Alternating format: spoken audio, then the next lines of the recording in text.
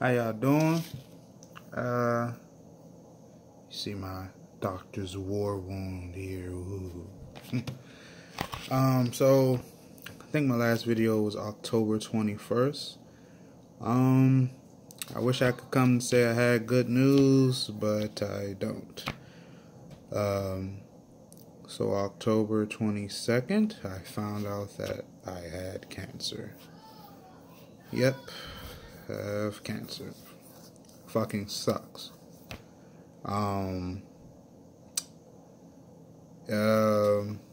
It destroyed me. I had planned on making another video sooner than this, hopefully if it was good news, but it wasn't. It took me a couple weeks to wrap around my mind that I had cancer. I'm sorry. My family was, not in a good place when they found out either. And that's where I'm at now, man. Like, I got good news and bad news.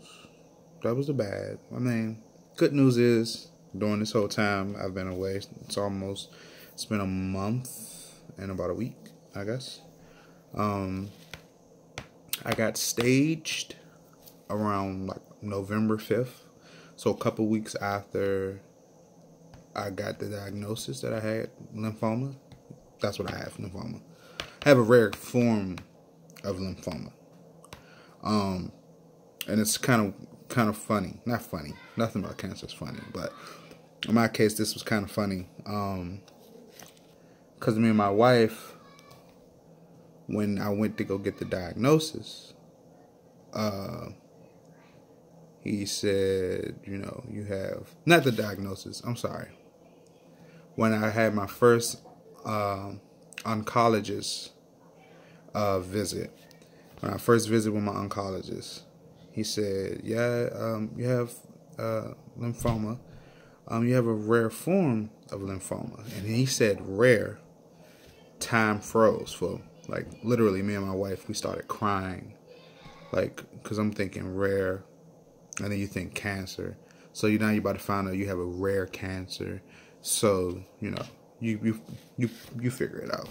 But he was like, you have a rare form of lymphoma, and this form is generally more treatable than other forms of lymphoma.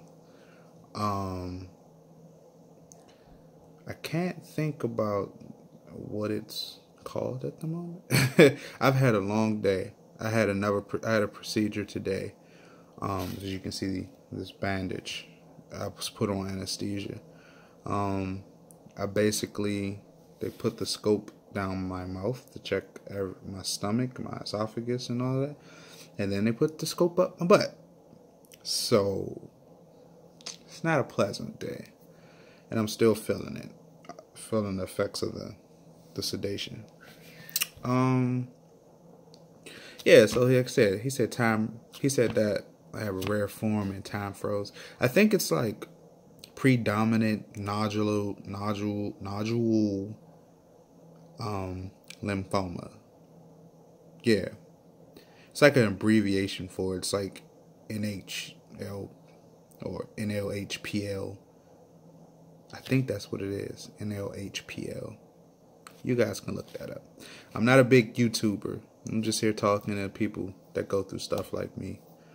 I don't have all the great edited videos and all that. I'm just real live and direct, man.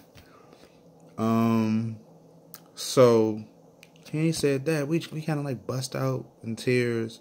I'm thinking like, this is it. This is it for me. He said I had a rare cancer. Then he explained it, and then so we're sort of like, oh, okay. But at the end of the day, you still leave, and then you have cancer. Like, there's no way to get around that. You know what I mean? Like, I don't care what type of cancer it is. I don't care if I had cancer of the eyebrows. Like, it doesn't matter. Like, it's cancer. So, I got staged. Another big win. Stage 1. the day that I got that news, I'm not that big of a religious person. I believe in something, as I said before. And I had been praying ever since I got the diagnosis. And that's because the biggest stage of when you find out you have cancer is the staging. Finding out you have cancer is a huge blow, but waiting for the staging is the worst thing I've ever felt in my life. When I went in there, man, I'm trying to tell you, I was frightened. My wife was frightened. She was holding my hand tight. We were scared. We still had hope. We had faith, but none of that matters when, you know, your life's on the line and you don't know what's going to happen. And I remember when I got in that office, before I seen the oncologist, one of his nurses gave me the results of my PET scan, CT scan. And they were using some terms in there that I didn't quite understand. But it had said something about heart, lungs, stomach, liver, kidneys. And I like freaked out, had a full-blown panic attack. Me and my wife didn't understand, and we thought it was Sam. And keep in mind, he hadn't come seeing us. He didn't come see us yet. They had just given us this information for us to be prepared for when he walked in the room. So we're crying, like we're thinking that they're saying that the cancer is in all those places. You got cancer in all those places, man. It's a wrap. You know what I mean? Like it's you can fight the good fight, but when it spreads to so many different organs like that, it's not good. But of course I was reading it wrong. Me and her was reading it wrong. He came in the room, we're crying. He's like, why are you guys crying? And we was like, what does this mean? You know, what does this mean?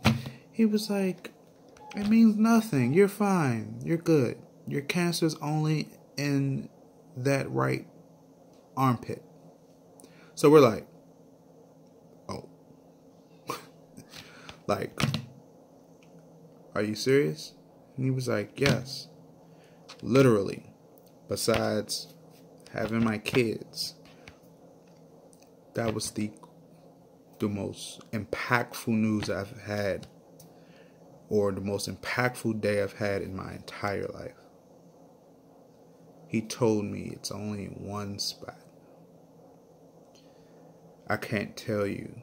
Now we're not even crying because we're scared or sad. We're crying because we're happy. Yes, it is cancer, but it's very, very beatable, the form I have.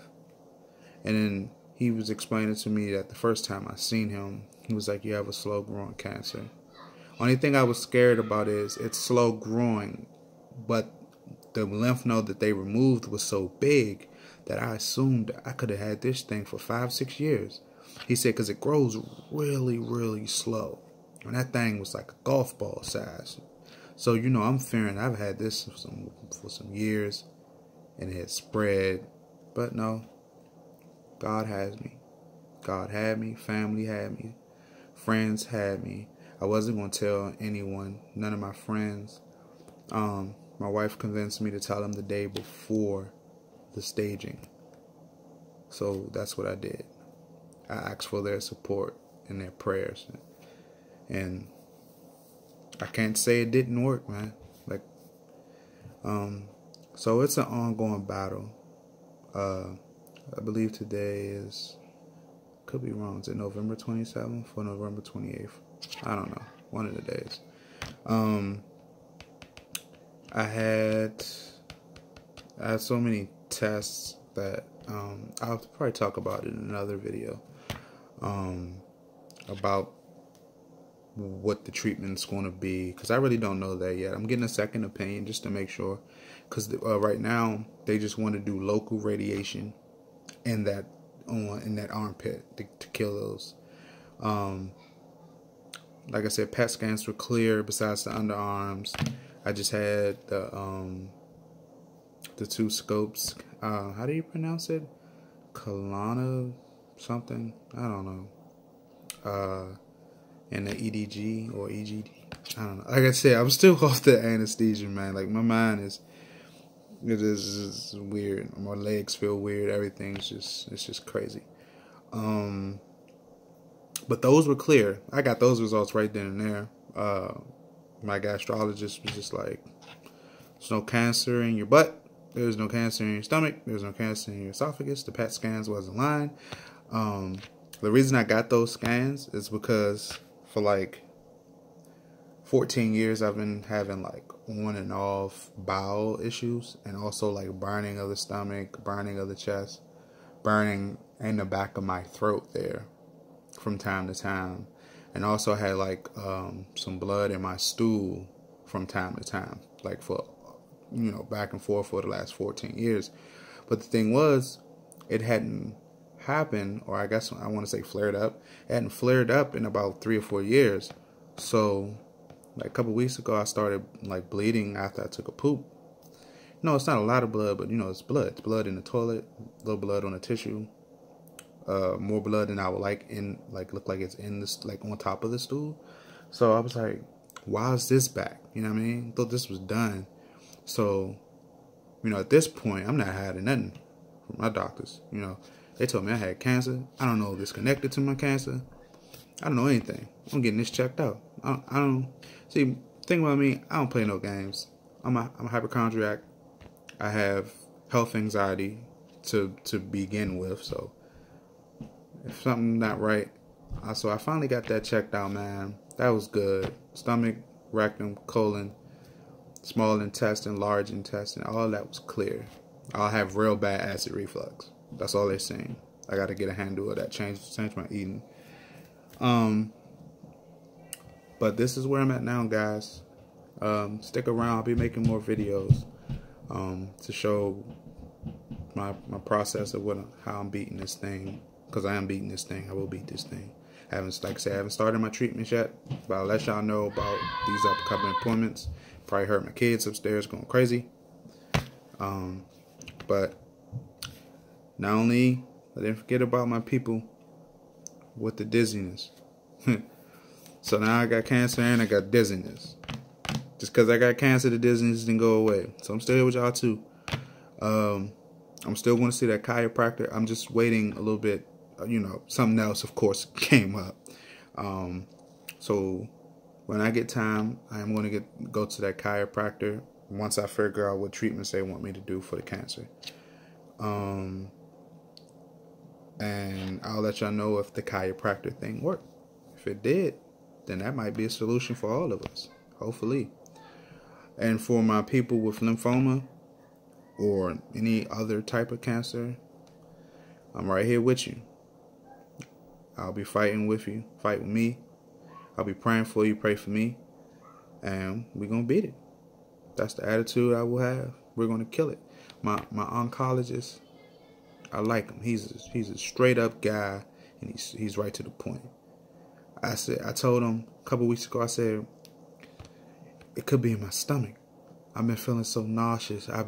My stomach's been cramping every day. I was like, could it be in my, could it been spread to my stomach? He was like, yeah, we just want to kill it. But I've been having back pain. Could it went to my lungs or spine? He was like, it could have, but we're going to kill it. And that's his attitude. I love this guy. I wish this guy was my primary care doctor. He's a good guy, and he's serious about his job, and he hates cancer. That's another reason I love him. But I let this video go on longer than I wanted it to. Yeah, I will make another video hopefully within a week or so and let y'all know more information. But keep fighting, people. Look, I survived. You see that blood? That is blood of a warrior. I'm stupid. Alright, guys. Talk to you later.